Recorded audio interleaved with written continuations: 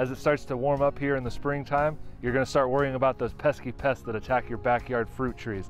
So I'm here today to talk to you about some stuff that's going to help you to control those pests before the buds break on your tree. We're going to talk about dormant oils. These are refined petroleum products that you put on the tree before bud break. If you wait until after that, you could cause some phytotoxicity problems. You could burn the leaves of your tree. You're going to put these products on there on a thick and nice and even coat throughout the tree. And if you do this, you're going to be able to control pests like European red mite, European fruit licanium, as well as San Jose scale. All of those different things that overwinter in your tree. You get this thick oil down into the bark and the limbs of the tree. It will suffocate the insects as well as get inside of them and destroy them internally. So a very important product to apply before the spring is sprung.